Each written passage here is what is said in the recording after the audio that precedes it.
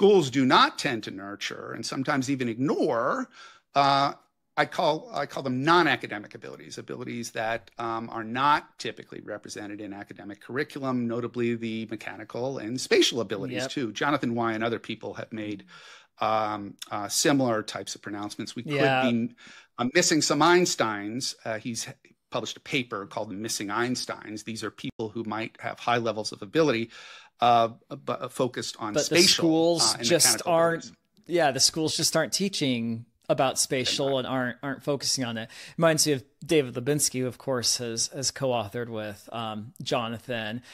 He calls spatial ability the sleeping giant of cognitive abilities. It's incredibly important, and we almost never train it in schools, and even less, especially in this day and age, with mechanical abilities.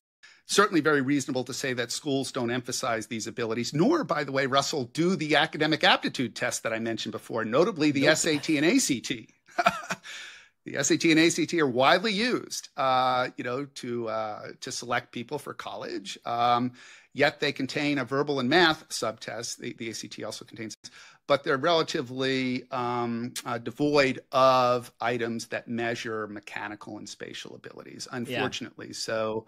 And that may be one of the many reasons why these types of abilities, spatial and mechanical, are not emphasized.